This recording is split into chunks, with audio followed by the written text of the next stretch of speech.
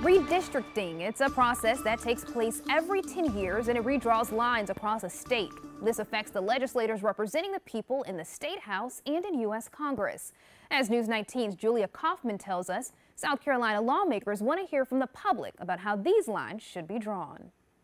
You may think redistricting doesn't affect you, but really it affects every single South Carolinian. Redistricting is important in the sense that South Carolinians need services just like the rest of Americans do, and it's important that you get elected officials that understand those needs in their communities. Lawrence Moore with Carolina for All has been educating the community on redistricting and why it's important to speak up. Every 10 years is that we draw lines that determine who represents who.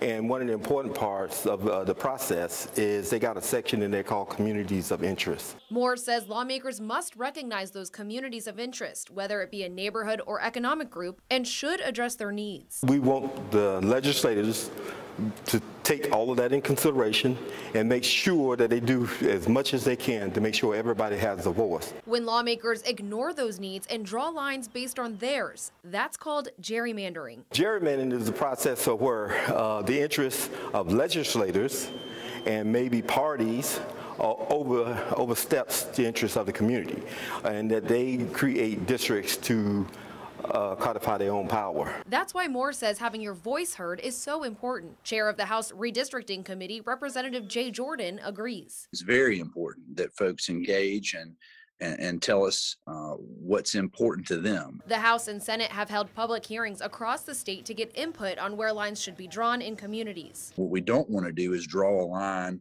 right in the middle of someone's neighborhood or right in the middle of an area where folks have an extremely common interest and therefore divide them.